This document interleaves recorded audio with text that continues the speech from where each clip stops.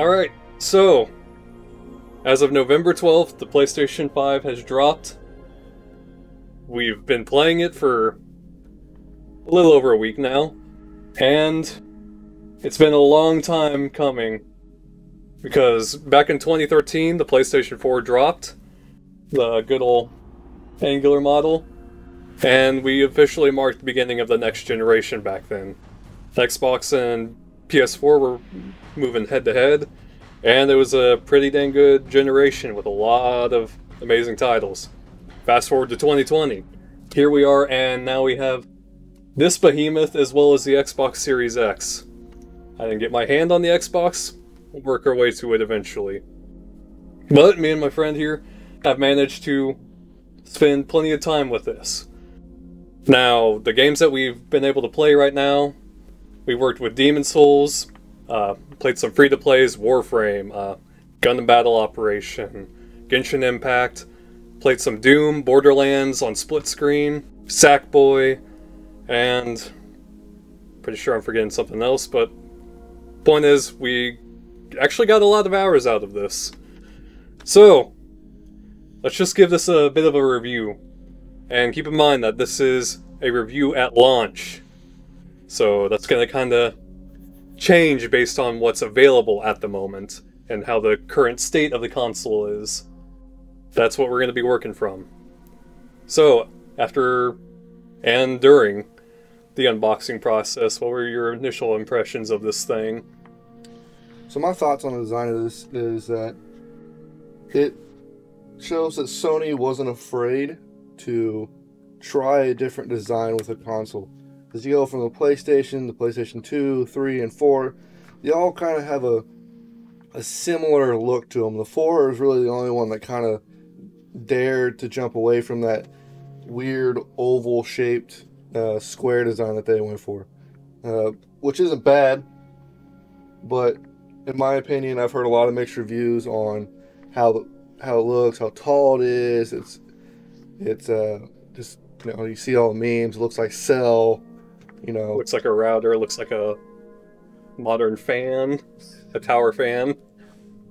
But me personally, I like the look of it. It's, you know, it's sleek. It looks like something that's 10 years apart from what the PS4 is. It's got a great design to it. You can lay it flat. You can stand it up like we have it here. You know, the PS4 came out with a lot of different versions. You know, they had the Slim, the regular, the Pro, and they all look good. They look great. They keep that angular design, which put it apart from the Xbox. And I think that it's gotten a little more hate than I think it should on the design. Because I know a lot of people, you know, the Xbox fans will say, oh, the Xbox Series X looks better. And in my opinion, I don't think the Xbox really can go that far outside of its own name. Because in the sense, it's an Xbox. So it's going to have to be some form of box no matter, you know, no matter what kind of design they come up with. Otherwise, you're really not sticking to the name of the console. PlayStation, on the other hand, can do whatever the hell they want. This thing could be a triangle or an hourglass or whatever they want. Because they're not, you know, in my opinion, I don't think they're limited by the actual name of the console itself. So as far as I'd say on the design, I think they killed it. I think it's nice. It is big, but I mean, it's nothing new. I play PC, so I work around a tower a lot, and it's not, you know, it's small compared to that. But I know for console players, it's a big jump. You're trying to find a place to put it, but I'm sure you guys will find a place. It's nice all over. Yeah. What got to me was, yeah, I love the design personally. I think it's great. But what really got me was I wasn't prepared for the size of it, even after seeing the pictures and comparisons. You know, you put this thing next to the TV or next to the other systems, and it kind of dawns on you, oh god, yeah, you better have the space ready for this thing if you're planning on getting it. Vertically is probably your best bet, but if you do horizontal, yeah, you better have something prepped out, sort of plan already all set in motion in your entertainment center. But otherwise, yeah, I think it's fantastic. It's sleek. It looks like something, you know, straight for the future. Just all in all, I think it's a very appealing design, even down to the little details of, you got the PlayStation, you know, X, circle, square, and triangle design, just very, very tiny in here as a pattern, and even on the grip of the controller. If you look close enough, you will see it. Just all in all, yeah, I couldn't be happier with it. I think it's fantastic, and I'm curious if they're gonna do any sort of add-ons for this thing, or if we're gonna see different faceplates or whatever in the future. But overall, just the console itself, by appearance, I'm pleased with it. And not to diss on Xbox or anything, because I mean, I don't think it's a bad design. It's just very simple. It's very simple. It's modern. You don't have to go overboard with the design just to have it to be appealing, because you look at that thing and it'll fit in just about anywhere. Yeah. So I've got no problem with that, and I got no problem with this. I enjoy both. But to move on from there, after actually, you know, turning this on, getting your hands on it, the setup was pretty straightforward and efficient. It has a lot of security measures, it seems like. A lot of protection that you can set up. But once we actually got it on, got it set up, very fast process. What'd you think of the UI? So when it came down to the UI, I know me and you both were a little confused at first, but that's just the general switch from console to console. I know from the PS3 to the PS4, the original UI wasn't that much different, but it was different enough to incite, you know, excitement when you actually start up your PlayStation every time you use it. But, you know, over and over again, the PS4 released new UI updates, and it changed it more and more and more. And slowly it started to turn into the UI of the PlayStation 5, which, whether they did that on purpose or not, you know, it's good on me. There's a couple new features to it with the controller and how the UI works. It's going to take a little bit of getting used to, but I think overall, with your ability to select certain tabs or options to be available when you click your PlayStation Home button, I think is a nice feature. That way you don't got over cluttering, it's not all there. You can instantly access certain parts like your mic, or, you know, like if you want to access like your videos, YouTube, you want to open up something else without having to go straight home and then scroll to your, you know, your media and then go down to Netflix, whatever you want. You can go straight there and click on your Netflix tab, your YouTube tab. It's pretty easy. You can also access your microphone and your controller and all that stuff. You got extra settings there. I just think all over that it's going to take some time to get used to, but I think it unclutters the actual main background of the UI and keeps it, you know, still keeps it up to date and new. That sounds reasonable enough. At first glance, it didn't seem like it was that different from the PlayStation 4 UI. Because, I mean, it's basically just everything's kind of working from the top left, and they still got the tiles. It's just, now they kind of limited the amount of tiles that you see, and they kind of focus more on, here's the last 5 games that you played, and then here's your library with an installed tab, your PlayStation Plus tab, and all that. Just everything that you own or have played with, essentially. The thing that did catch me off guard was it's a lot more dependent on the actual controller now. Whenever you're using this thing, you know how on PS4, if you tap it, you just kind of get a quick... you're quickly pulled back to the home menu. But now, if you tap this, it brings up a UI at the bottom of your screen of, okay, here's your friends, here's your current connected devices, here's parties, downloads, and just everything. And you could select what sort of accessibility there is. Versus holding it where... I believe holding it actually takes you back to home menu now. Yeah. Yeah. Which, that's a little funky to me, because now it seems kind of flipped. So if you're coming from PS4, you better kind of be ready for that. I'm still kind of struggling with that change, but overall, there's going to be a sense of familiarity, I think. It shouldn't mess with you too much. The only other thing I might mention is it'd be nice if there was customizable themes, but if it doesn't happen, I won't really complain.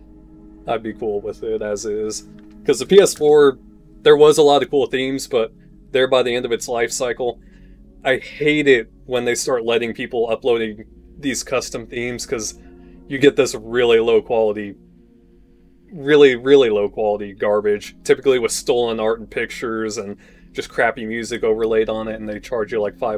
And it's like this, you're getting very low quality theme here for a price that is a little ridiculous, with assets they didn't even make.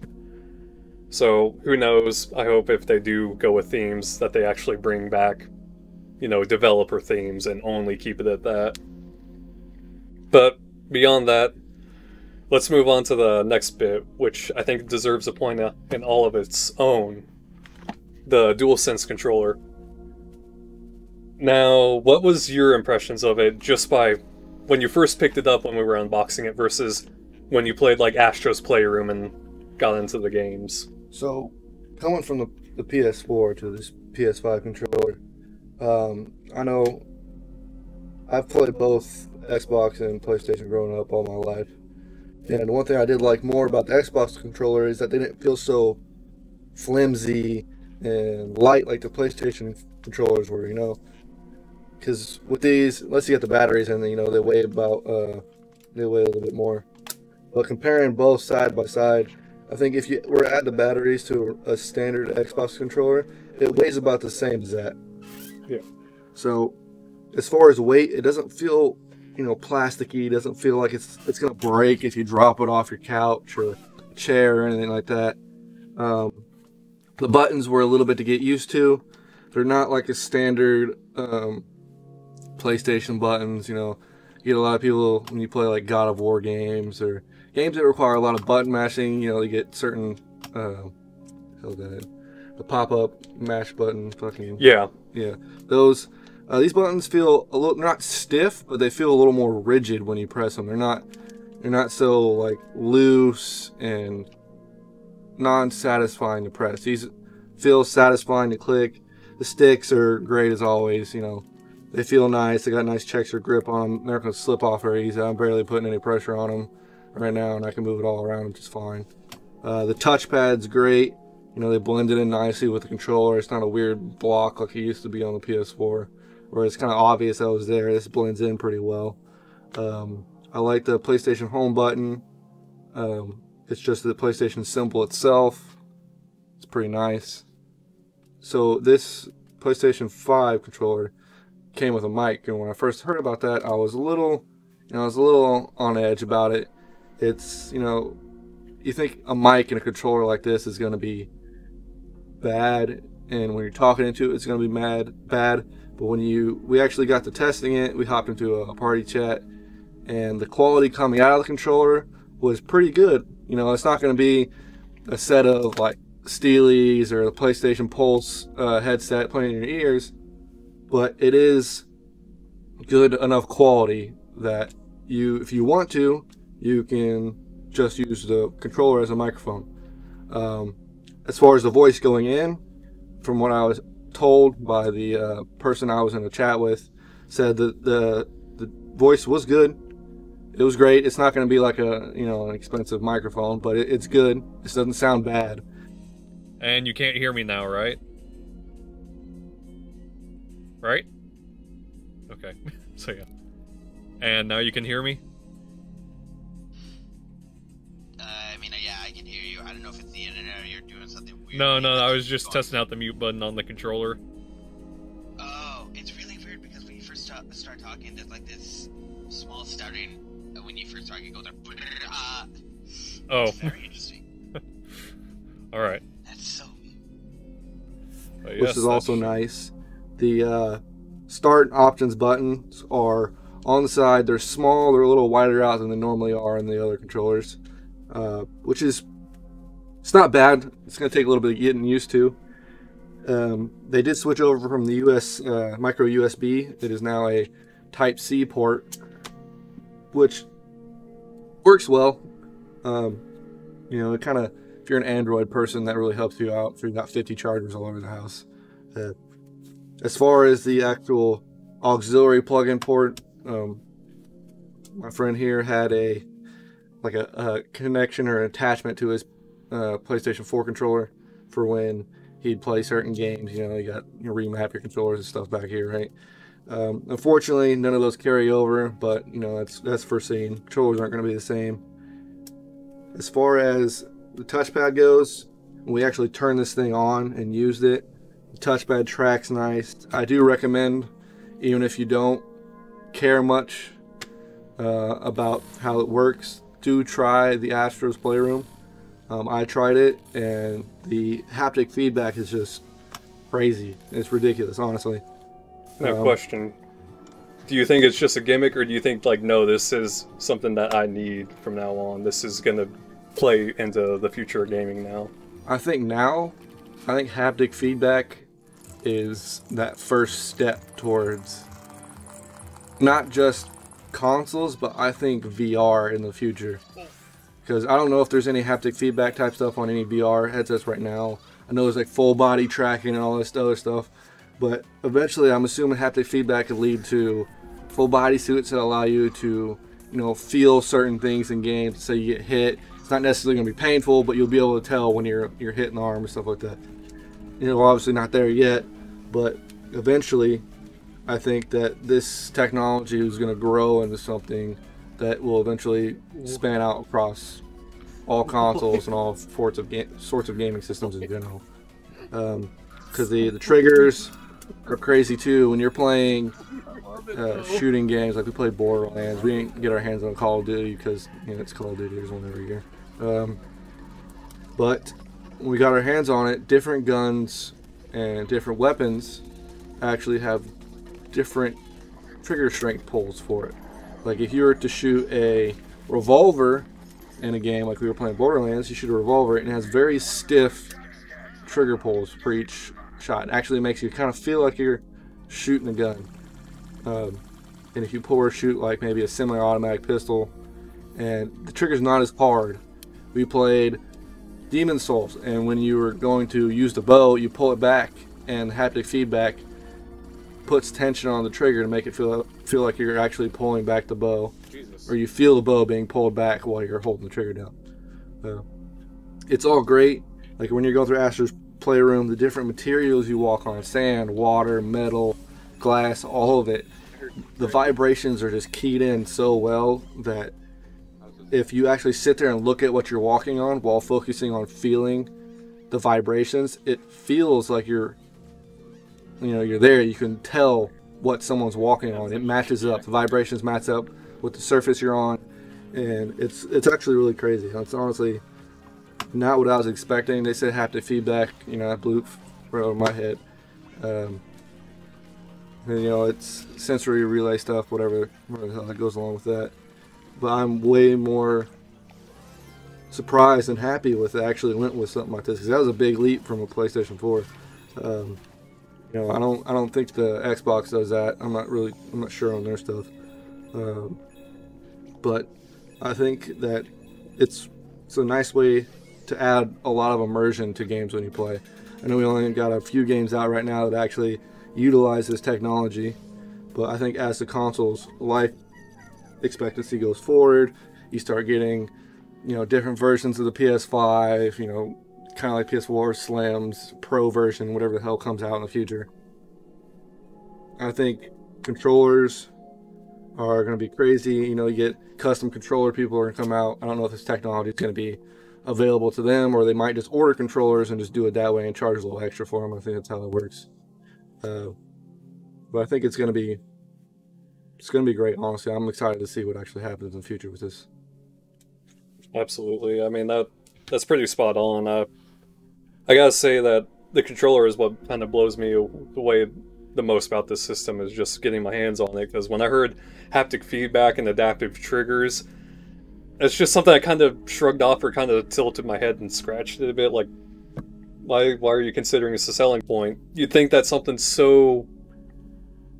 It sounds almost gimmicky at first, but then when you actually do go into Astro's Playroom, where it kind of gives you that test of, hey, this is a game, but it's all at the same time like a tech demo to show you what this controller is capable of, and it's actually fun. And they show you, like, here we're gonna have you test out this little rocket-propelled ship, and you can actually feel the resistance and how it rattles and vibrates, and it was like, whoa. You got the little guys that they drop in there, and you're spinning them around. Yeah. That was crazy. You could actually feel like there's something in the controller, like they drop all these robots in the controller at one point, and as you tilt it around, you could feel like, yes, there's different things hitting at different parts inside this controller. You can feel what would be the individual little robots inside the controller, basically falling over each other and hitting different parts of the controller as you rotate it. And it's really crazy how accurate and just, you know, precise it is when you're actually moving the controller. Yeah, words almost can't do it justice. It's just one of those things where you get your hands on it and you might just kind of go bug-eyed and stare at it and just kind of like, whoa, okay. And then from there, I guess we'll just... Some performance. Yeah, graphics and performance. Okay, so I think what gave us the truest, you know... The most accurate representation of as far as the current games that are out, probably is going to be Demon's Souls. Yeah, because hands down. It's basically the only actual, specifically for PS5 title, right? Because, I mean, Cold War, Miles Morales, Godfall, I think even, all on PS4, and it's basically just PS4 to PS5 upgrade that you're getting. Yeah. Demon's Souls is basically like the truest, utmost... PS5 yeah. Exclusive for the game. Which, not dogging on Call of Duty, because, you know, their campaigns have always been over the top and impressive as far as graphically they've improved a lot. Godfall, we didn't get our hands on it, but the aesthetic and art style of that game as well is showed off spectacularly in the PlayStation 5 as well. So when it comes to Demon's Souls, it's really going to be my main talking point for as far as performance and graphics go. They have two different versions. You can either play a 4K native at 60 FPS and then a true 4K at 30, I believe. And you get the options. You can do performance or how's the other one? Performance or resolution mode, or no, it's like cinematic mode. Oh yeah. And so as far as games like that, if you're gonna play Demon's Souls in a single player fashion, if you're not an online person for that type of game, cinematic mode wouldn't be bad, but the two difference in performance and cinematic mode, you're really not going to tell much of a difference unless you have a 4K TV. So I would recommend the 60 FPS for games like that, because the extra frames are going to help you out if you're a multiplayer fan. You know, give you that little extra edge that you never had playing before on consoles. You know, a lock 30 FPS games. I know maybe a couple of 60 FPS games came out there at the end, but I'm not too sure what they were. But this is a big jump for consoles in general. I'm happy with it. I know Modern Warfare had cross compatibility, and the 30 FPS on there made it difficult for them to compete with most PC players in general. Now that this is out, you know, you get to 60 FPS, you get better reactions. I don't know. I'm pretty sure I heard that it can go up to 120 for Modern Warfare, but I'm not sure how true that is. But regardless, you get better frames. The designs aren't going to be limited. So if you have a all platform game like PS4, Xbox, Switch, PC, I know a lot of the time that games that are made for all consoles are limited by the lowest form of console they come out for, which is tough for, you know, major titles. But now that the PS5 and the Xbox Series X are out, that's not really going to happen anymore. We're only seeing, you know, we're only scraping the tip of the iceberg right now. But as far as graphics go, Demon's Souls is fantastic. It looked great, it performed great. You know, if you played Demon's Souls in the past, it's very nostalgic. It's nice to go back and play on. It feels good. The haptic feedback works great with the console. The graphics are not, you know, overly demanding on the console either. It doesn't seem like it's struggling in the slightest. I know there are some trailers like Cyberpunk's coming out, and that's going to be a huge open world game with multiple assets going at the same time. But I know that they hid some of the performance limitations of the console within the city, because if you actually watch a Cyberpunk trailer and you watch the horizon above the the Skyline skyscrapers, you will see things pop in. And I'm sure game developers are going to hide that limitation. They always have in whatever game they make. They find a way to hide it. But you can tell there's still a limitation on the console. And I'm sure as, the next 10 years progress, that they're going to come out with different versions. It's just going to keep getting better and better. And before you know it, they're going to have 120 frames on a console. And it's going to be crazy. But it's, as far as comparing it to the last gen, this is 20 steps up. Like there's no comparing the last two consoles. People think it's gonna be, it's not that much of a difference. It's a big difference. And people who played on 30 FPS their whole life, you're not really going to be able to tell the difference too much going from 30 FPS to 60 FPS until you go from 60 FPS back down to 30, and then you're like, what the hell have I been playing for the past 10 years? Because that's how I was when I got into PC gaming and I started playing games that would allow me to get 120 plus frames. Going back down to anything below that, you can notice it, and you start to notice those things. So as far as improving that for the average console player is nice, because most back compatibility games that I notice, also it bumps it up to 60 if it's not a locked 30 FPS game. I know certain games have to get updates for PlayStation 5 specifically, so the frames will be better and performance will be better. But I think as far as performance and graphics goes, I think this is a huge thing for consoles. In my opinion, I'm happy. So it'll make cross compatibility way more viable and fair in the upcoming future. I think that's pretty accurate. And I mean, just when we booted up Demon's Souls for the first time and we really got to walk around in those environments, it was really stunning. Up to this point, I would have said that the most beautiful game I've played was The Last of Us 2 in terms of graphics and the environment and the sound design. Demon's Souls already kind of kicked that from its podium. And for those of you who were fans of Demon's Souls, I mean, as far as I can tell, it is basically still the Demon's Souls from PS3. It's just it's got a beautiful, completely overhauled coat of paint on it, and it controls, looks, plays wonderful. What else?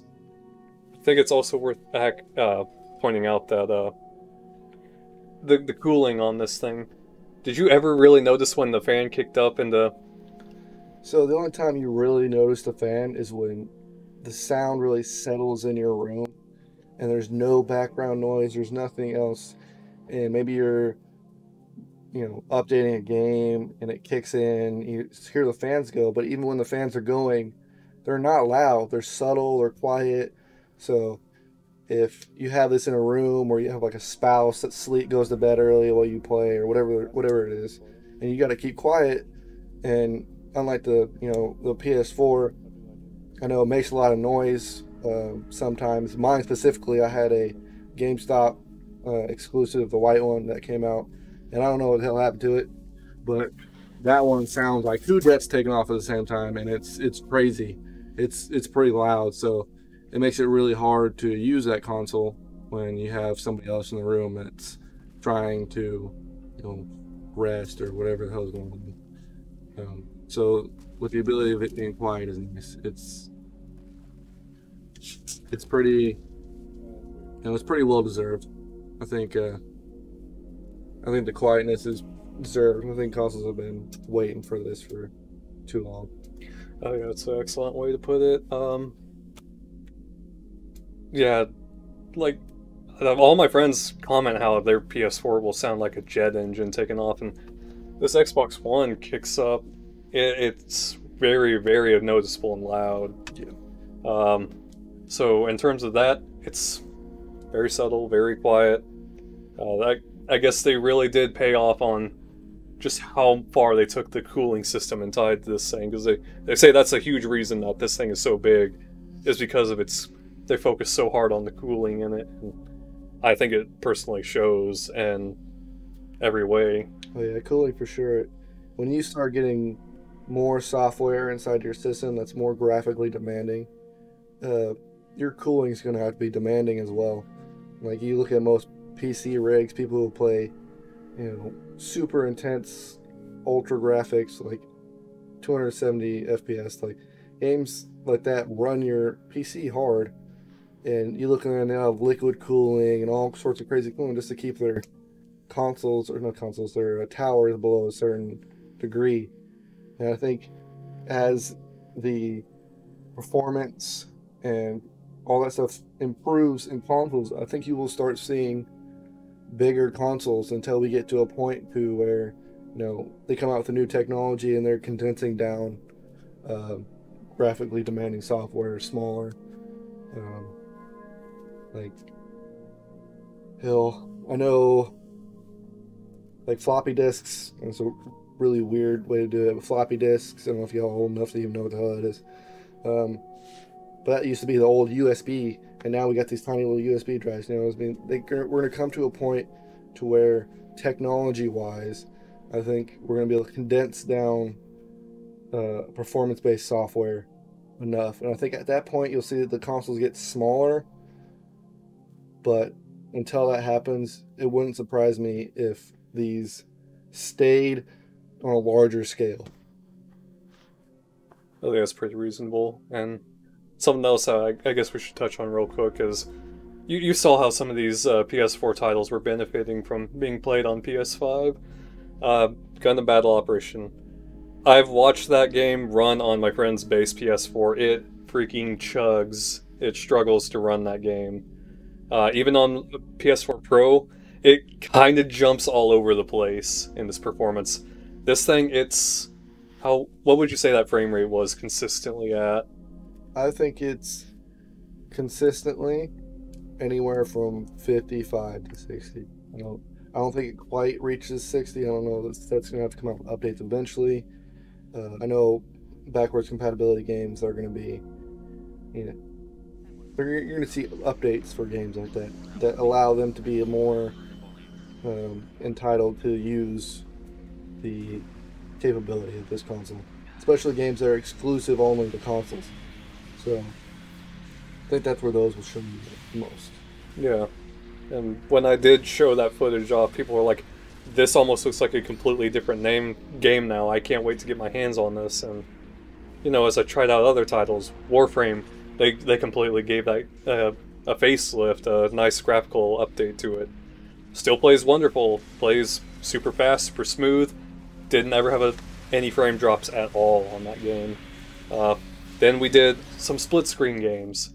How was that with Sackboy when we did the PS5 upgrade, as well as Borderlands 3 with the PS5 upgrade? Because you play a split screen game back on PS4, you're gonna either see it drop down significantly in frames and they're gonna lower the graphics quality, but that wasn't the case with the games that we tried out on split screen. Yeah. Borderlands kept a 60 frames per second frame rate, and it still looked like it was better than it looked on PS4, with both of us doing the split screen on there. And Sackboy, that was a pleasant little game. Yeah, it's not a graphically demanding game, but it still performed well. I think one thing you will notice is going from 30 to 60 is motion blur is going to be way more overpowering, as you will notice in games. You'll have to turn it down a little bit because it seems almost sickening. You won't turn it down all the way because you'll start getting screen tearing. I know that's a thing on Demon Souls, is you have your motion blur, and if you turn it down all the way, you'll see tiny little screen tears in there, because I think that motion blur helps with the rendering as far as you're rotating the camera around. So you might want to keep that in mind if you're playing a game and it looks unnatural when you're looking the camera around. Mess with your motion blur sensitivity. That might help. So that's something to look out for as well. I think the console, in the past, you would get, you know, your custom made consoles for games that came out. Like this is the God of War edition PlayStation 4. So you get stuff like this, which is cool. It's great. Collectors, people who are a fan of games, want to go and buy those so they can have it. I'm hoping in the future for this, instead of releasing a whole different version of a console, these plates come off very easily. I'm hoping that within collector's editions, instead of releasing this whole console with a collector's edition, they'd kind of just release these plates, something you can interchange with yours instead of needing to buy a whole another, you know, $400, $500 console just for a special edition. And I'm assuming that's what they're doing because a third-party company was about to release, you know, faceplates, but Sony said no, we can't let you do that. And right now the assumption is that they said that because Sony's about to be the one stepping in to do the faceplate stuff, and they said, if you want to make anything third party, then do stickers for the system. So I think, yeah, you will see faceplates. You've seen a few people plastic dip their. Yeah. For those of you who don't know what plastic dip is, it's basically like it's an image or a texture or a set pattern that you want on something. People do it to wheels a lot for, you know, tuner cars and just vehicles in general. It's basically a layer of an image that's laid over, I believe, water, and you just take the shell and you dip it in there, and it comes out, and it'll be carbon fiber or whatever image you want. But I mean, that's something simple like that. That's, instead of charging an arm and a leg, you just got simple, you know, side panels, which is great. I don't know how it's going to work for the Series X. I don't know if there's any plates like that that can just take off. But as far as that goes, I think they are going to be stuck releasing limited edition consoles in that manner. But if PlayStation or Sony does decide to go with that method, I think they're going to save and probably get a lot of money out of that, more than they expect. Especially if they start, you know, giving old homages to games, like maybe PlayStation 1 games you don't have anymore, or like past Crash Bandicoot, stuff like that. Things that are customizable. I don't know if Sony itself will deal with that, or if they'll hire their own party to represent them in that manner. That's something I'm looking forward to. A negative is that it is a new console, and we all know how new consoles perform sometimes. You know, there's hiccups. They're not really tested in the manner that you would if you had a hardcore gamer, people that are playing 8+ hours every day of their favorite games. Yeah. They're testing these systems. So right now, there really isn't anything that breaks on these. I haven't seen anything on the Series X or the PlayStation 5. I think there was a hardware problem at one point.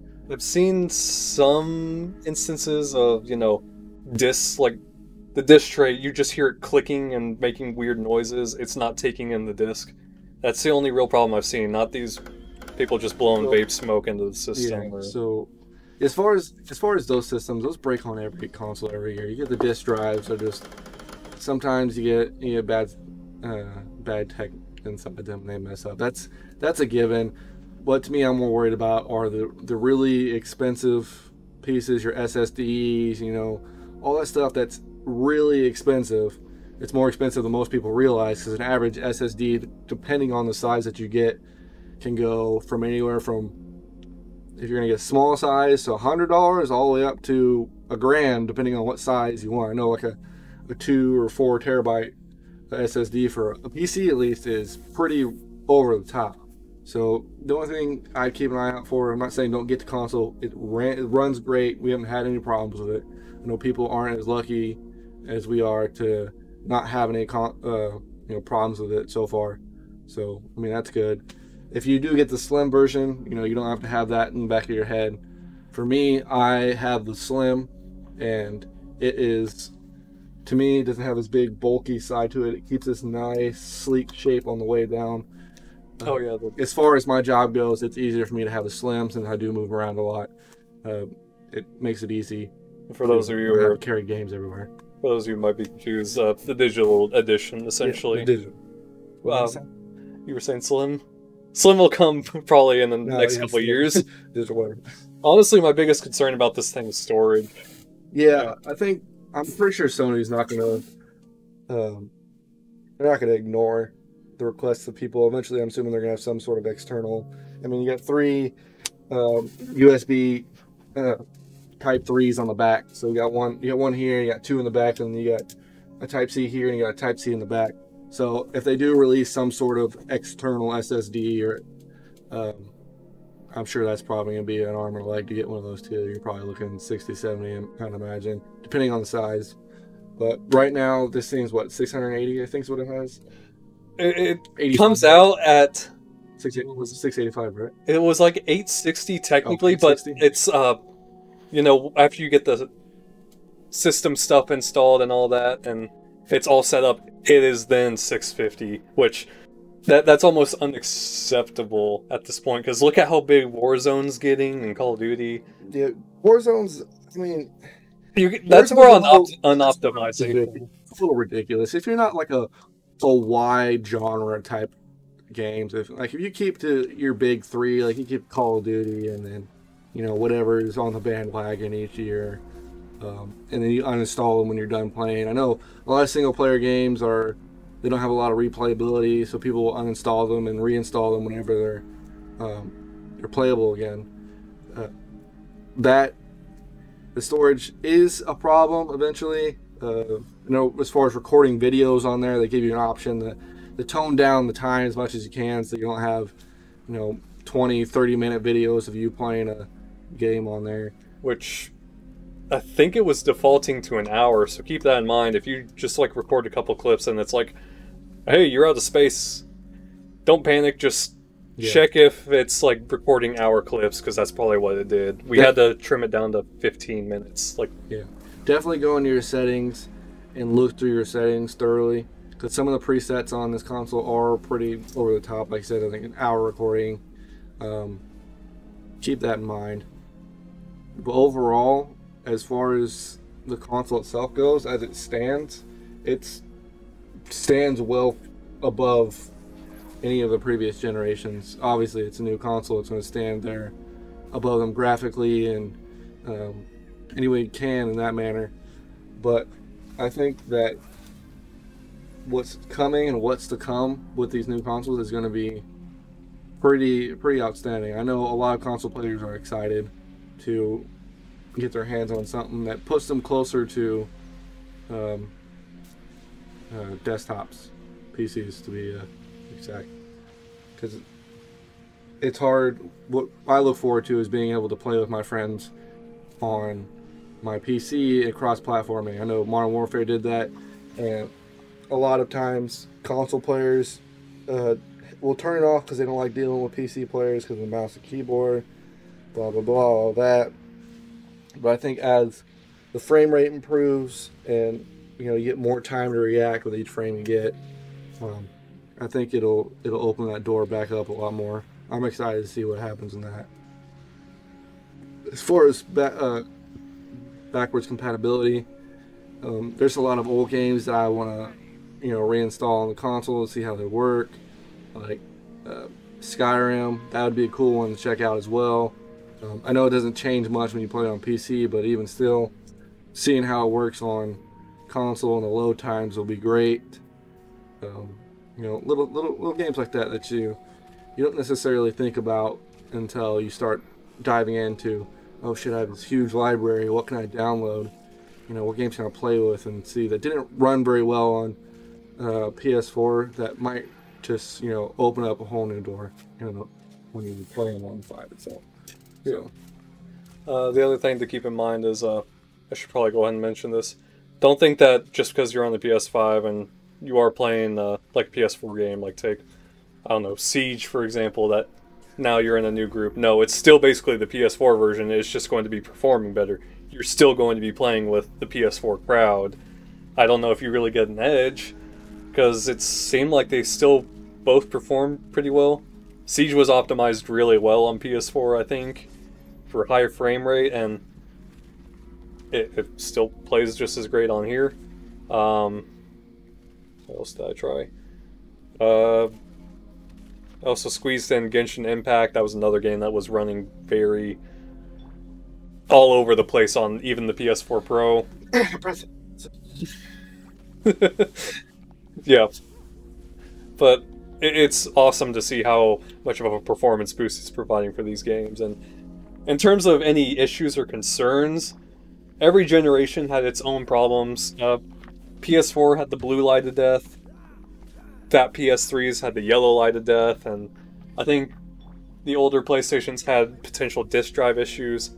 The only thing I'm currently aware of is I've heard of disk drive issues, at least on the Xbox end, and on this end I've heard people are getting clicking in their PS5 fan. That's all I really heard. Who knows if in the next few months we'll hear about some new blue light of death or something. It's just a matter of time and working out the bugs.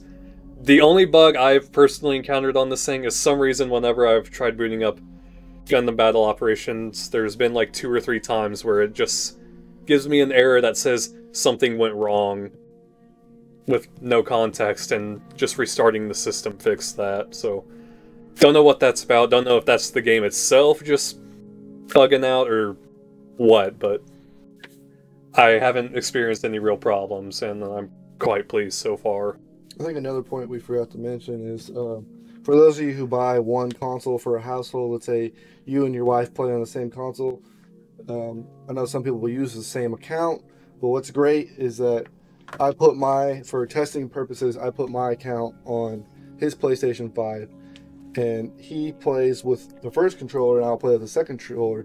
So let's say we're playing a game like in Battle Operations, you have dailies or daily tasks that get you like coins and stuff like that, and allow you to unlock loot boxes and most other stuff.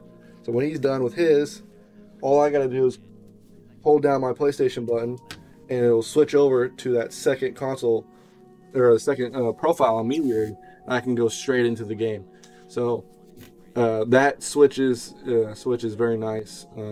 So as far as home use and you having a family, if you want to have different profiles for each of your kids, so all they have to do is switch that way. It makes it easy to scroll through your different profiles as you use them, which is nice as well. Yeah, that's a lovely little feature, and it's good for if you've got a girlfriend or spouse or kids in the house or whatever it may be. Well, there you go. That's a quick way for everyone to kind of have their own setups on the systems, and everyone's happy. Yeah, for you KD people, and let your spouse take over. Sometimes people get pretty angry when their KD drops below 1 point, whatever the hell it is. There is that option, so it does make it easier for those of you who care about that kind of thing. Yeah. Other than that, I mean, I suppose from there, should we move on to any potential concerns for the future right now with this thing?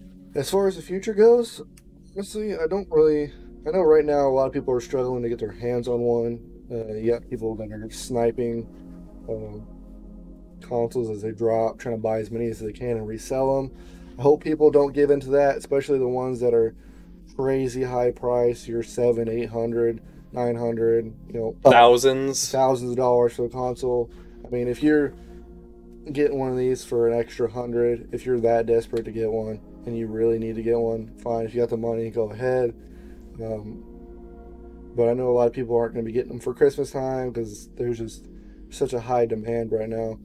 And I don't know if Sony necessarily... quarantine has so many people just clamoring for one. Yeah. But quarantine as well. People are staying inside and trying to find anything they can do to entertain themselves. So that's another thing to look out for. But I'm sure once this ball starts rolling completely, right now it's slowly tumbling down a hill. It's not really getting much traction due to the fact that the consoles aren't widespread to everybody. But I think once the PS5 fully replaces the PS4, I think that as far as upgrades and crazy stuff like that are going to start coming out wildly. I think there's a lot of potential on this console.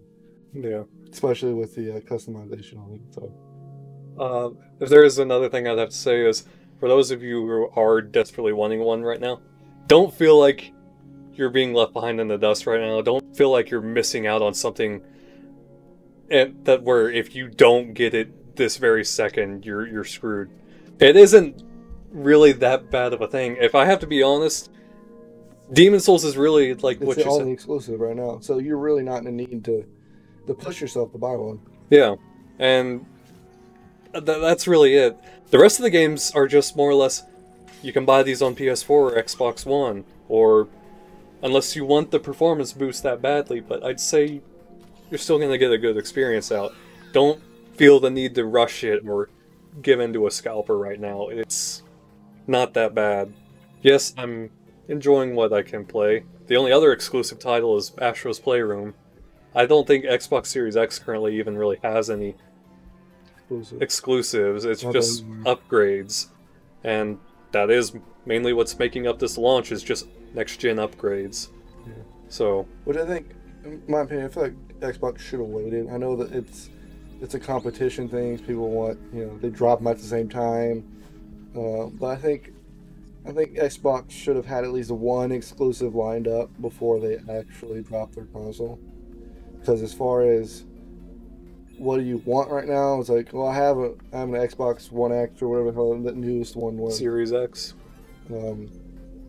It's like, well, what do you have to choose from? Well, we can play Assassin's Creed Valhalla, Cold War, Watch Dogs Legion, or Dirt 5, and it's like, oh, well, you could also play that on your last gen. So don't feel like you're being left out or missing out on something super spectacular right now. It's this launch is most of what's out right now you can already get your hands on.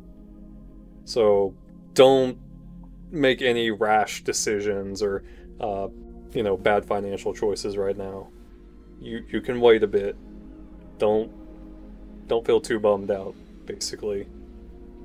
Other than that, yeah, my only other concern about this system for the moment is just, like I mentioned, the space size. Something should probably be done about that, whether it's being able to upgrade it internally or add some sort of reliable external hard drive source. It's going to be an SSD of some sort to match the load times if you were to actually put something on it. Yeah. If it does end up being some sort of external hard drive and it's not an SSD, I would recommend putting the games that you don't want to run as fast on the hard drive, and then putting the ones that you need the performance and speed on the actual console itself. Right. Other than that, I suppose we should just, unless there's anything that you want to bring up first, move on to the final thoughts. As far as final thoughts go, I'm happy for console players. This is a big leap for you guys. I can't wait to be able to play cross-platform. It's one thing I've said multiple times that I'm looking forward to. Oh, yeah. I hope, I don't know how true it is, or if it's true at all, I hope, as far as customization goes, they allow you to do whatever you can with these shells and order them, and hopefully they're not an arm and a leg. I don't imagine they would be, but I can't wait for that. Buying wise, yeah, don't feel the need to be rushed to get one. If you aren't financially in a point to where you can just spare the extra 100 or 200 that you need to get one from a scalper, unfortunately, then don't do it. Just wait. There's nothing out except for Demon Souls that's an exclusive. And if you're not a Demon Souls fan, you have nothing to worry about. Just wait. There'll be a point to where it'll slow down. People will actually start being able to get a console in store, and they're not going to disappear like hotcakes. So, overall, I think Sony killed it with this console. It's great. It looks nice. Its size, I know some people are, that's daunting, but it's nice. It shows that they actually tried to hit something and go for something outside the box. Definitely with the design itself. So, I think that's a good way to put it. And me personally, jumping into this next-gen experiences, yes, it's been really nice so far.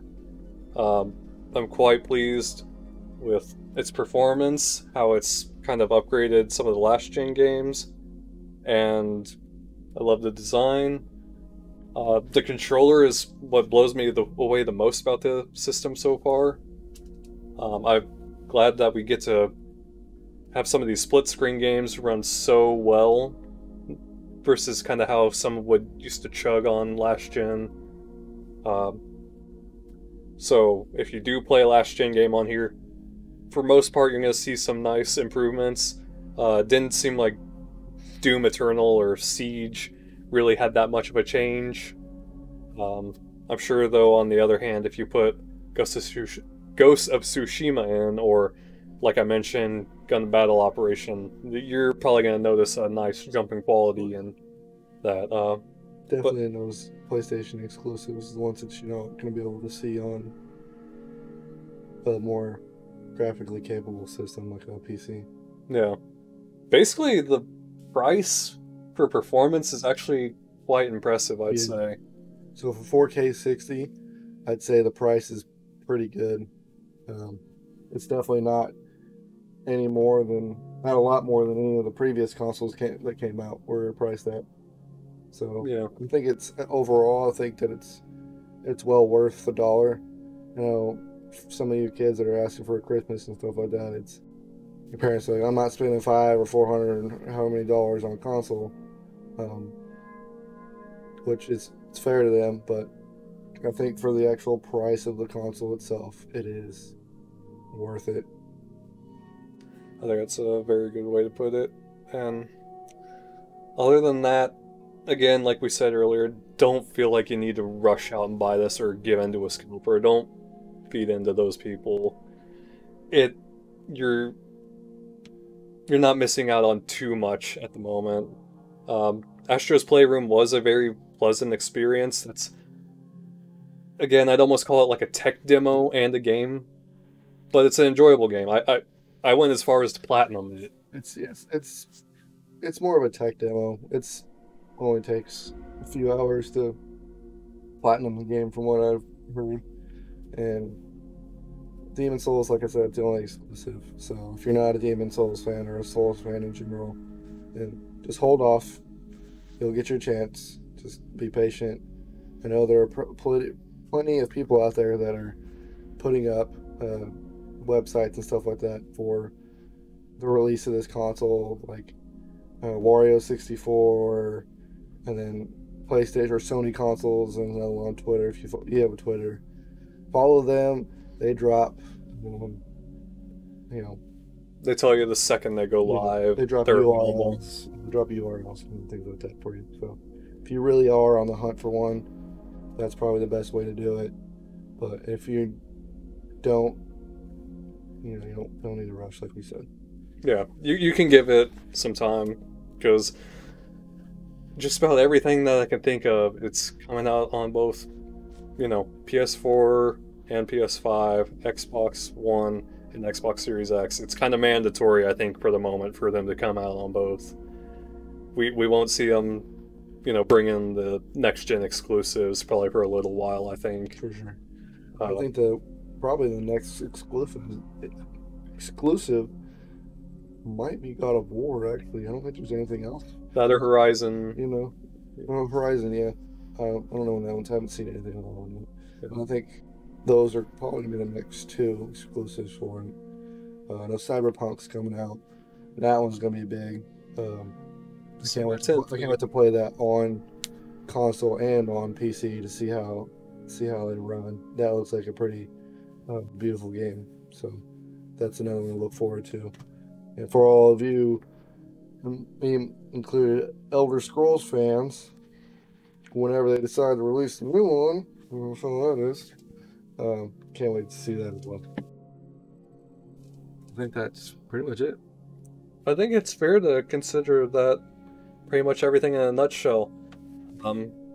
If you do get your hands on it, I don't think you'll be disappointed. I think you'll be quite happy with your purchase. If you can't get your hands on it, don't feel like you have your Christmas ruined or anything. Don't let it eat you away. Don't be the Karen on Twitter out there tweeting at adults who have money of their own for buying the console before everybody else. Don't be that lady just because you decided to wait till Christmas to get them it. Yeah.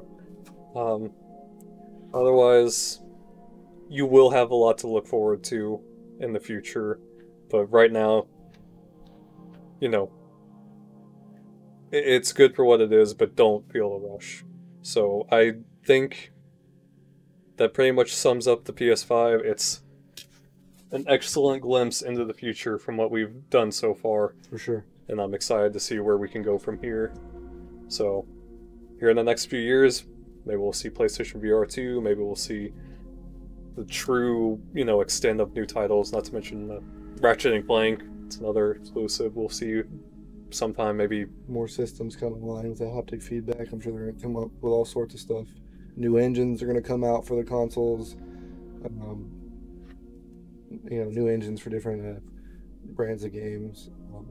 As far as 4K goes on it, don't feel the need to buy a 4K TV.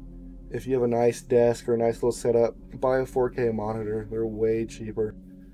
Just get a nice 27-inch or something a little bit bigger, and you sit there in front of it. It's going to be a lot cheaper for you if you go that route, instead of trying to buy a big-ass TV.